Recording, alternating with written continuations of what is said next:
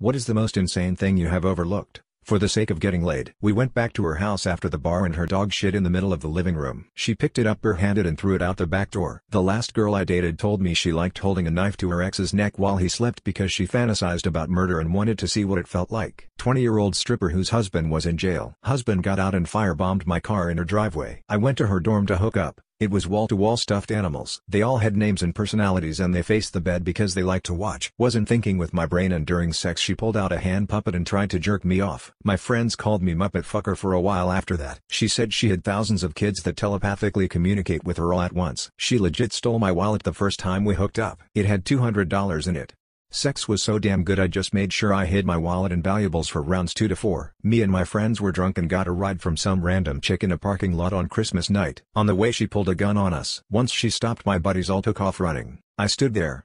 And then she invited me in for sex on the couch of the place she was house sitting. Hooked up with a girl near DC who was very into SpongeBob, which is cool I am too, but she was like super into SpongeBob. Throw pillows, posters, stuffed animals everywhere. When we hooked up she made me do the laugh so she'd get off.